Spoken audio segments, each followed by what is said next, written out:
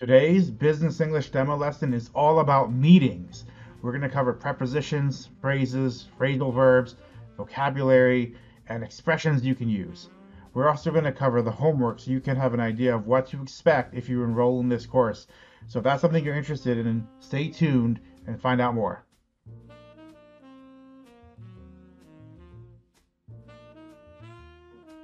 Hey, I'm Michael with Michael's Business English. For those of you who don't know me, I'm Michael Vincon, a former six-figure data analyst turned ESL instructor and career coach. I help non-native English speakers like you with your work life and career increase your value. If you're new here, on this channel we talk about communications, business English, and career development. So if that's something you're into, make sure you like and subscribe, and all the links mentioned in this video can be found in the description box below. Alright, so today's business English lesson is about business meetings. The objectives for today's lesson include to use common vocabulary used during different stages of a business meeting, such as your introductions, reviewing past business or meeting notes, and discussing items and finishing the meeting. We're also going to introduce common phrasal verbs used in business meetings, such as run out of or reach out. And we're also going to introduce common expressions used in meetings. All right, so for this slide, I want to practice prepositions. So here, what I'd like you to do is take the following dialogue and see if you can put in the correct preposition. And you've got some examples here. You got of, to, in, for, at. And I want you to practice, right? So here's the first dialogue. If we are all here, let's get started. First, blank all. I would like blank. Please join me, blank, welcoming Brian Jones, our regional sales manager. So for these blanks, which preposition do we need? First, blank all. Is it first of all? First to all? First in all? Right? If you're not familiar with prepositions, this is a good time to go back to level 1 to level 2, A1 to B2 English lessons and start getting practice with the beginner to intermediate levels. The reason we do these exercises is to make sure like you are at the level you're supposed to be, because a lot of students get to the impression of like they're fluent in English, they have like advanced English, and they find out they have all these gaps in knowledge. They had no idea because they never had to learn prepositions. All right, for this section, what I'd like you to do is to guess the meaning of the expressions in bold. Now, don't worry, we're actually going to cover those definitions in a few minutes, but the goal of this exercise is to learn to derive meaning from context, because you're going to have situations where people will say words or phrases that may not be clear. They may use words you may have never heard before. So it's important to understand what they're saying, how to derive meaning, what they're trying to get across, what's the point they're trying to make. So here's one example. Meeting chairman says, "Let's get started. We're here today to discuss ways to improve online sales. First, let's run through the report from the last meeting, which took place on May 24th. Brian, can you take over? Can you tell me the meanings? Can you guess the meanings? What do you think it means? What does run through mean? What do you think took place means? What does take over means? Based on the context, based on the conversation that's going on here." Let's go to the next slide real quick. How about this one? "Thank you, Brian. So if there's nothing else we need to discuss, let's move on to today's agenda. Have you received a copy of today's agenda? The first item on the agenda is online sales. Tom has kindly agreed to give us a report on this matter." Again, I'd like you to try and derive the meaning from this word, right? So what does move on mean based on the sentence? So if there's nothing else we need to discuss, let's move on. Look at one more example. "John, to be honest, I haven't yet mastered online sales and only devote about 10% of my time reaching out to potential customers online."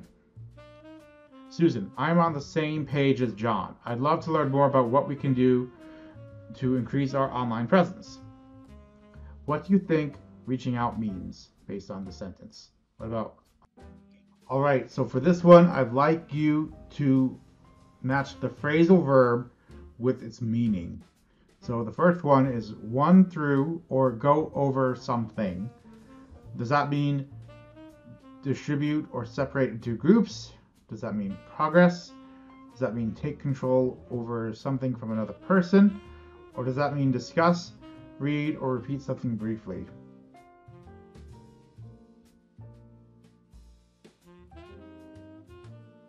So run through, if you remember from the previous slides that we walked over, run through in context typically means to discuss something briefly in the context that we used. Right? It can be discuss, read, or repeat. So that's one example. What about take over? Does take over mean distribute or separate into groups? Does that mean progress? Does that mean take control of something from another group, another person? And it can't be discussed. We already talked about that one. So if you remember, take over meant for someone to take over the agenda, right? So you remember from the previous slides that the meeting chairman asked Brian to take over the meeting. So in this case, take over means take control of something from another person. All right, what about move on? So move on can either be distribute or separate into groups or progress. What do you think it means based off what you know about the words? Right? If you don't remember the slides, you don't remember what we talked about, we can just talk about the words we have, right? So what does move mean? Right? Does move mean distribute, separate, or progress? See how I did that? You can derive meaning from vocabulary, from phrases, by taking one of the words and trying to find out what that means on its own if you don't remember some of those phrases. So same thing with break up. So break, separate, they're very close in nature. Is that right? So you can find the meaning of vocabulary just by looking at the words in a phrase.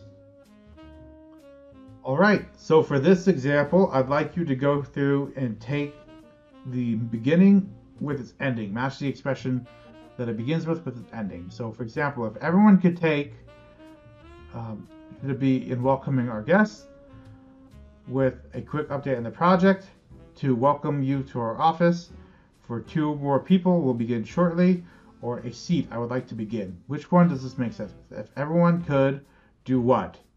If everyone could take in, if everyone could take with, if everyone could take to, if everyone could take for, everyone could take a. See how I'm doing that? I'm focusing on the prepositions and the words, the verbs that are in front of the first word that you see. So if everyone could take a seat, I would like to begin. That's one example. How about this one? It's my pleasure to what? It's my pleasure in welcoming our guests. It's my pleasure with a quick update. It's my pleasure to welcome you to our office. It's my pleasure for 2 more people. Right? Which one makes more sense? It's my pleasure to is the common expression that we use. Right? All right, so let's conclude this demo lesson by going over the homework so you have an idea of what to expect if you enroll with Lessons with Michael's Business English.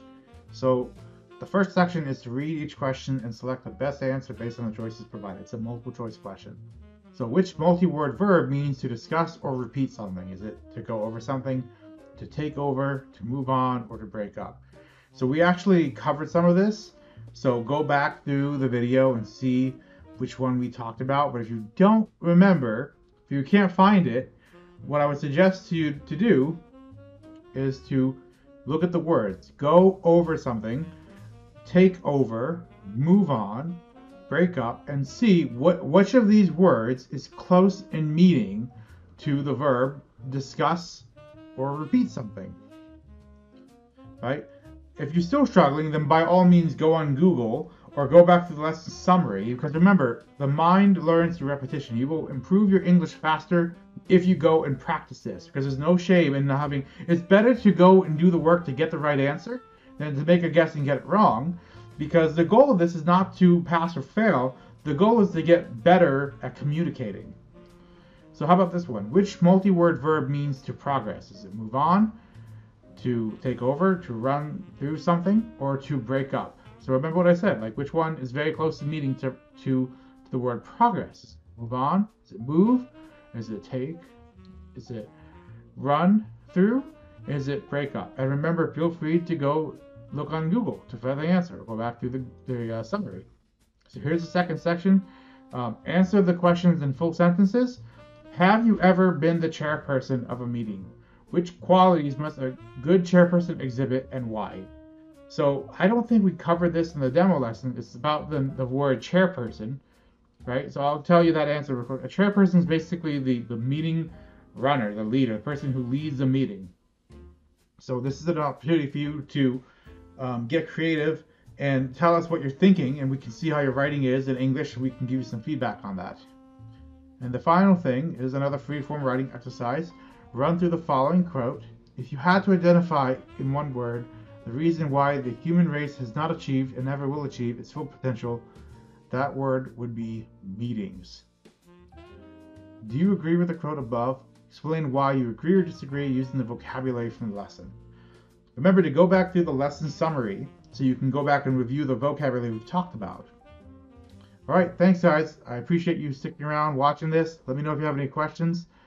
Check out the description box below for more information how to enroll with lessons with Michael's Business English. All right, thank you. Talk soon.